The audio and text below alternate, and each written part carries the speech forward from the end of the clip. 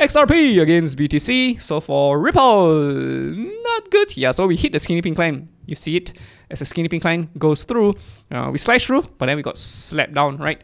We touched it, bounced, touched it, we got slapped down. So is XRP, BTC forming a head and shoulders here, right? You see it, left shoulder, head, right shoulder, palm, slice down. Potentially, but to be honest, XRP against Bitcoin is in a very big descending triangle, right? Lower highs, lower highs, lower highs, and a very flat support. This is very bearish. This is very high quality actually.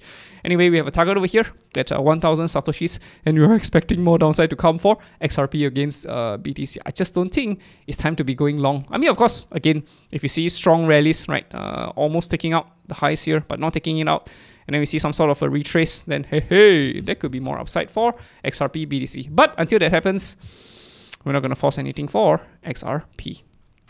BTC, right? XRP against USDT. Yeah, this looks like a descending triangle to me, right? Mountain 1, Mountain 2. Are we completing Mountain 3? And then we collapse lower, right?